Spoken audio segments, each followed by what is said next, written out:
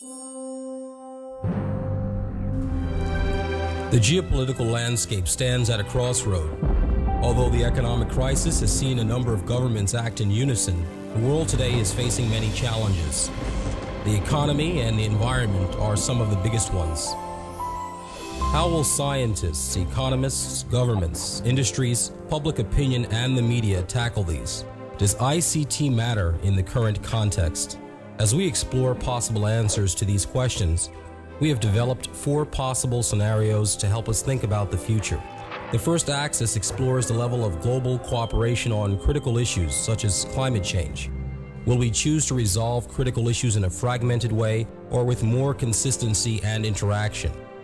The second axis looks at the degree to which businesses innovate and transform their processes fundamentally for environmental gains. What role should ICT companies play in addressing these issues? Scenario 1. Multiple paths. In a fragmented world, relationships between nations are strained, and there is a rise in nationalism and social unrest. As a result, states are focusing on local recovery rather than environmental activity. So as oil prices continue to fall, environmental programs are halting as they lose their business appeal. For lack of consensus between governments, businesses are developing market-specific solutions. Activity switches to trimming costs through traditional programs of work.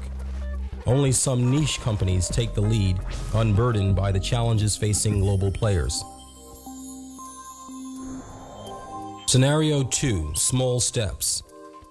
In a polarized world, the collaboration of governments allows businesses to operate in a more stable geopolitical environment. Large global companies are able to gain competitive advantage with reduced operational costs and consistent processes. Government and citizens, though, do not view climate change as paramount. Green incentives are lagging. Business continues as usual with small steps towards developing energy efficiency solutions. Economic recovery trumps environmental improvement. Scenario 3. Green leaps.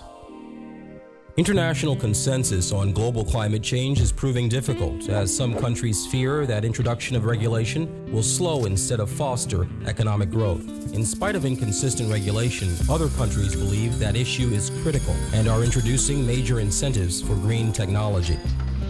The result is a transformed economy where capital-driven programs kick off a green arms race between organizations and nations.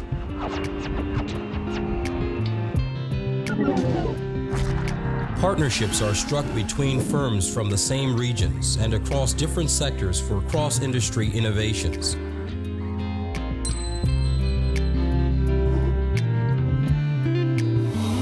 More aggressive first-mover organizations are better positioned for the next industrial age.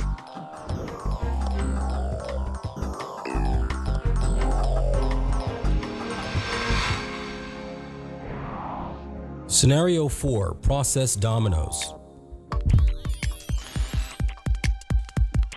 With global cooperation, there is a consensus on how to tackle climate change.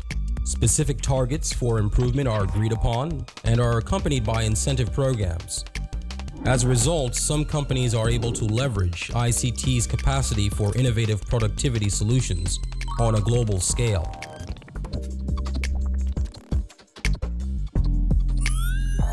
With R&D driving more cross-industry partnerships, those companies gain a competitive advantage. All may agree that a global solution requires global collaboration, and yet the future is more uncertain than before. What role can the ICT industry play in shaping the future? ICT solutions can contribute directly to mitigating climate change.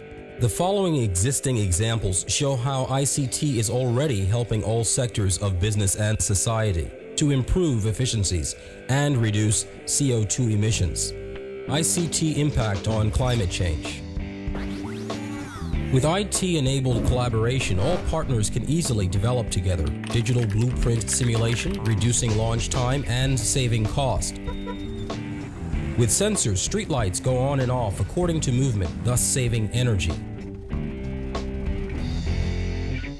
With GPS-programmed routes, transport companies can reduce waste by avoiding idling at left turn.